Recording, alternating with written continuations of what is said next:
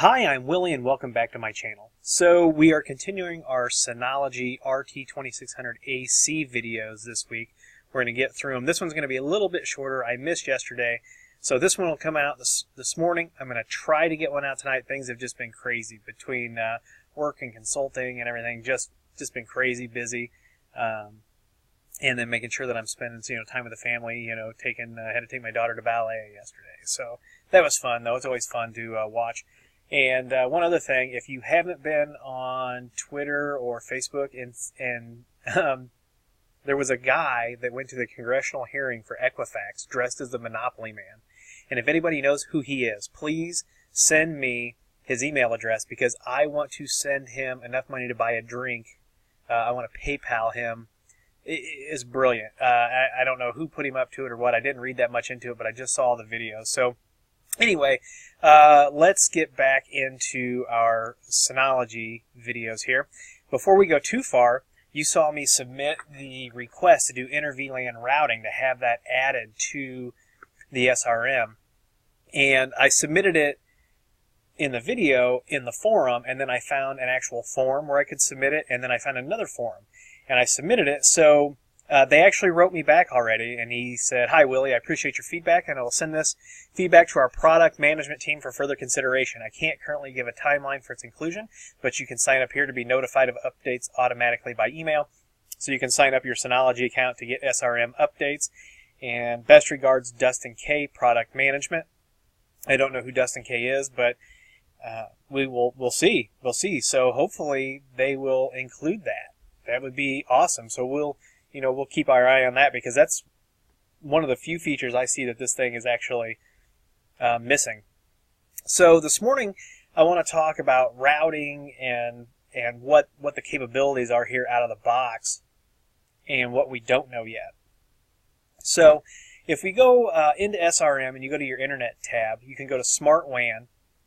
And somebody wanted to know if this could do policy-based routing. So right now we're only running one WAN port. We can have two WAN ports, but we're only running one.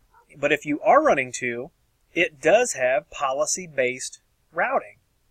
So we can do, if we were running, WAN 1 and WAN 2, and we wanted, all information headed for one of our sites, and we know the IPs, we can tell it which WAN to go out here. Now, what I don't know, well, and so I just said that and then I click this. Look at this. There's a VPN interface option. So how easy is this? So we can actually create a policy-based route to send certain things out the VPN. So we're going to get into that because the next video is going to be about setting up different types of VPNs.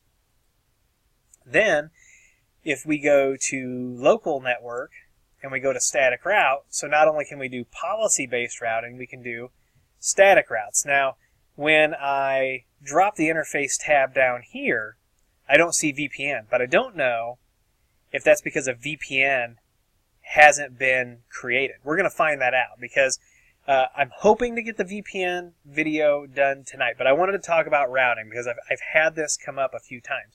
And we could look at the IP routing table, and it would show us what's going on there. So here's the plan. We know we can do policy-based routing. We know we can send stuff out of VPN. We know we can also send it directly over 3G, 4G if we've got the dongle plugged in, which I don't. If anybody wants to send me a 3G or 4G dongle with like 2 gigs of internet, we'll plug this thing in and we'll do that video too.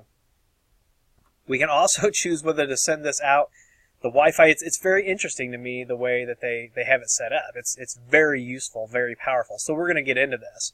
And we're going to revisit this once we have VPN set up. But then if you go back to local network, that's where the static route. So we're also going to play with that. I am assuming that when we get into VPNs and we want to send certain information out of certain VPN tunnels, that's going to be done on the policy side, not on the static route. This is usually, we've got an interface or an IP, another router inside the network that handles routing to another network, and so this is how we want to create that. But we're going to find out once we create the VPN. So I was really excited when I saw this. So to me, It's super duper easy. It's super duper powerful. We're going to find out how it is, but I did have enough questions that I specifically wanted to address the policy-based routing. So I think you know where this video is going next when we get to VPNs. It's going to be a little bit longer. Then after VPNs, we're going to talk about the parental control and the traffic control, and then we'll get into the security and things like that. Port forwarding, all that good stuff. So that was it for a real quick video this morning talking about routing. And we're going to revisit this when we get to VPN. So if you like this video, please give me a thumbs up. Please subscribe. Please comment and share. Please follow me on Twitter and Instagram. Please use those Amazon affiliate links down in the bottom. It doesn't change your price, but it keeps a few bucks rolling into the channel so we can keep doing these awesome videos. And thanks for being here, and I'll see you in the next video.